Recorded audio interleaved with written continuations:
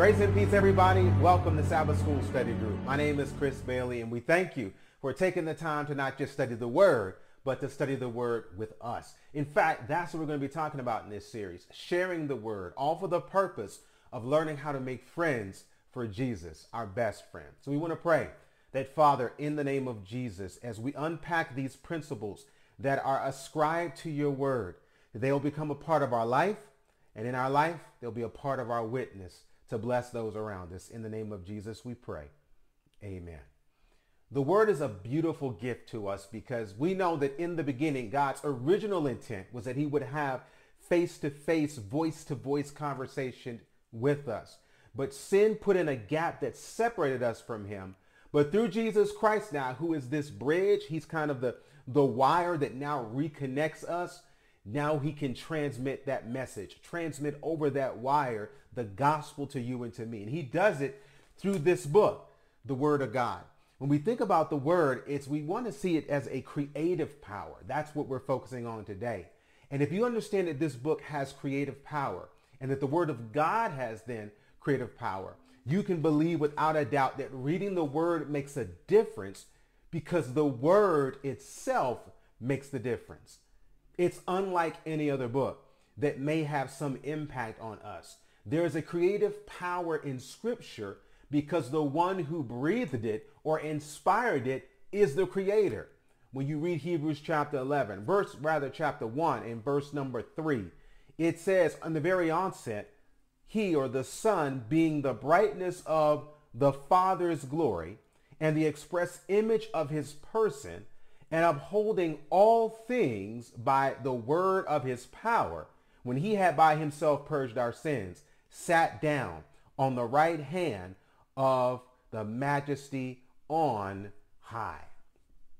This verse originally uses these pronouns, and sometimes it's hard to figure who the he's talking about. So that's why we just wanted to illuminate them so that we could see that the one whose word that is spoken and by whose word is upholding the world, it's the word of Jesus, because he is the one who he himself purged us from our sins. So that's where we see them both active in creation, both Father and Son. Christ now, though, as the agent of this creation. When we know that Jesus holds us up and keeps everything in place by his word, it's no different than when you take that word and put it to print.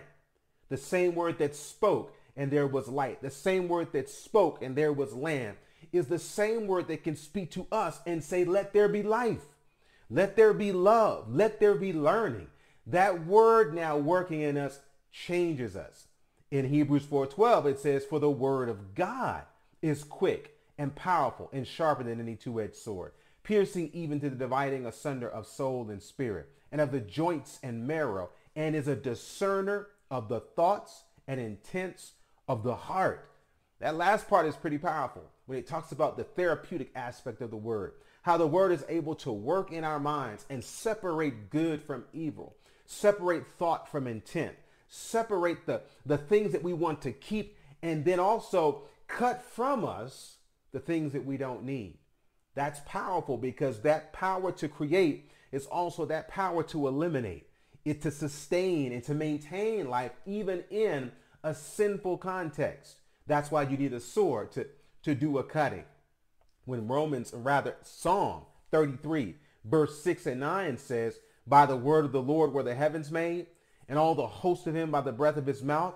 There's no doubt then how creation took and takes place. For he spake and it was done. He commanded and it stood fast. He commanded and it stood fast. He spoke and it stood fast, which means what? When he speaks, it'll stand fast. When he commands, it'll stand fast. 2020 in year zero are no different when it comes to what God can do. In fact, when we think about creation, we need to understand that creation of what he did when he made us, and then the creation of when he saved us, when he died on the cross, were the same event, the same power, just at two different times. So now, when we receive the word of God and accept it for what it is, now, today, and you believe it, it creates, it does, it moves, it makes, just like it did in the beginning. And that's why now, whenever we accept what Christ says, we are even fact